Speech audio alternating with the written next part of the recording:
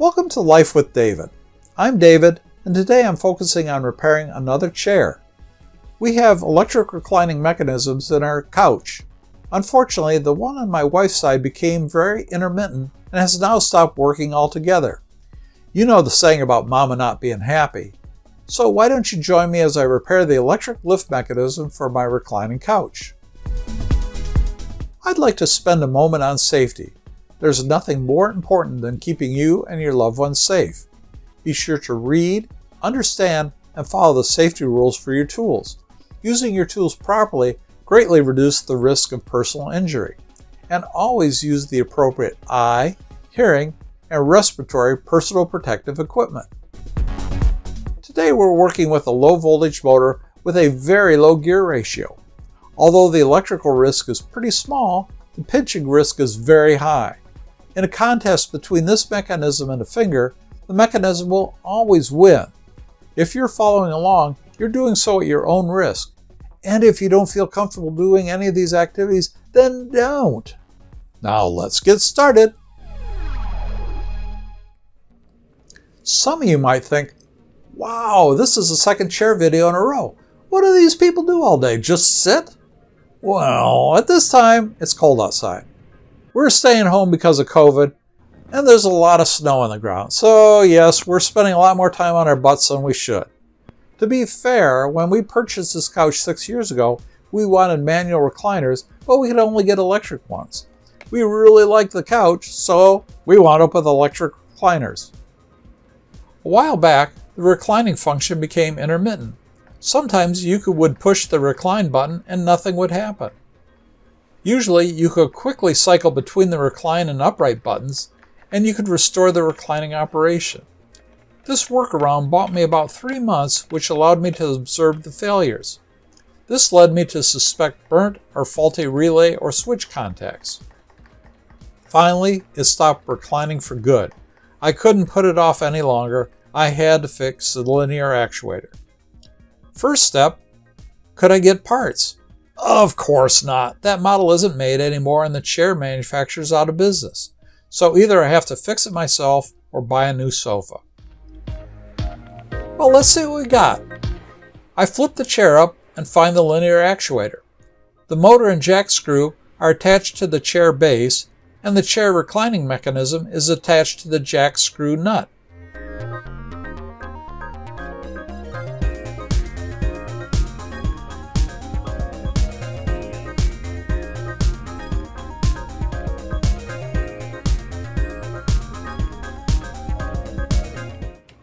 I removed the screws and bolts holding the actuator to the chair and removed the switch and power cables.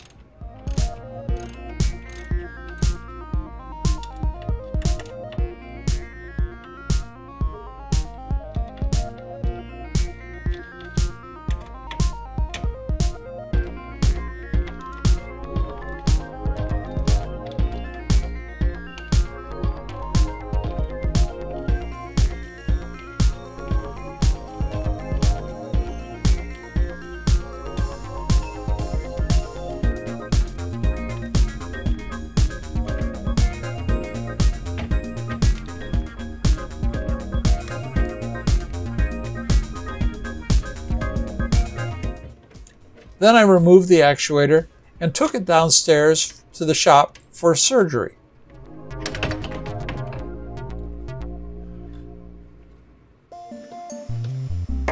After I opened the gearbox and removed the jack screw and limit switches, I hooked up the power and switch cables and tried out the motor again.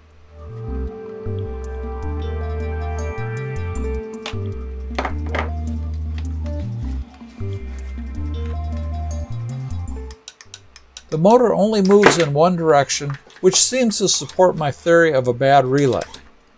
I removed the circuit board and then checked the voltage going to the motor. Again, only one button powered the motor. At first, I thought about tracing the circuit board, but I was so sure the relays were bad that I just ordered new ones. They're only about $2 each. Both relays were the same, so I measured them to properly select their replacements. This is very hard duty for relays, a direct current inductive load, so I would have replaced both of them in any event.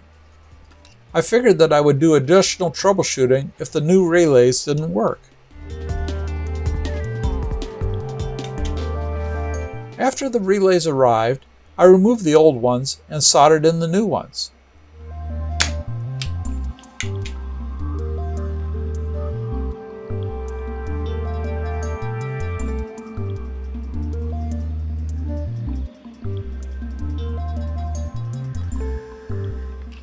Then I cleaned off the flux by using a little isopropyl alcohol on a toothbrush.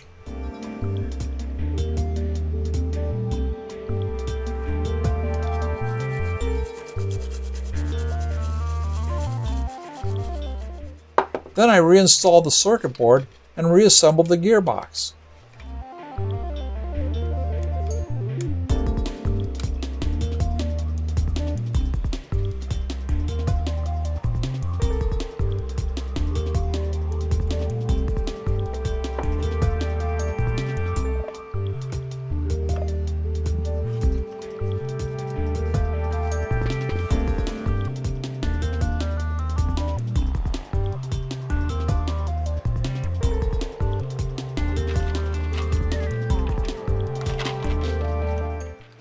After I installed the limit switches and end bearing, I tried the motor. It worked just like it was supposed to. I reinstalled the linear actuator into the chair,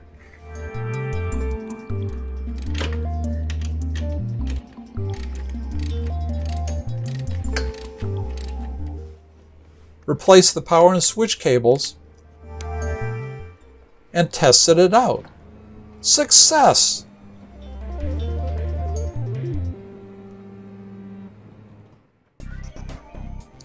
Thanks for joining me today.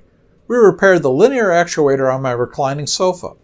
It was pretty straightforward and saved me the cost of replacing an otherwise perfect leather sofa. If you like this video, or you think someone else might, please give it a thumbs up. If not, give it a thumbs down. The more likes this video has, the more YouTube will recommend it to others. And please leave a comment or suggestion for things to do. I hope to do more of these videos, so please subscribe and click on the bell for notifications of new videos. Let's get together next time for another day in Life with David. See you soon!